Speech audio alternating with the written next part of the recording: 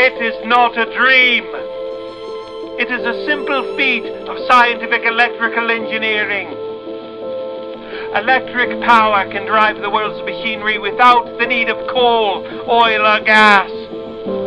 Although perhaps humanity is not yet sufficiently advanced to be willingly led by the inventor's keen, searching sense.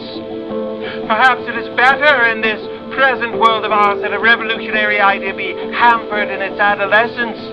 All that was great in the past was ridiculed, condemned, combated, suppressed, only to emerge all the more triumphantly from the struggle.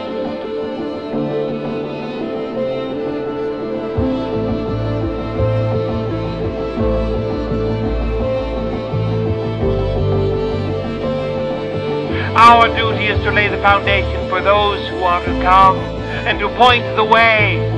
Yes, humanity will advance with giant strides. We are whirling through endless space with an inconceivable speed. All around, everything is spinning, everything is moving, everywhere. There is energy.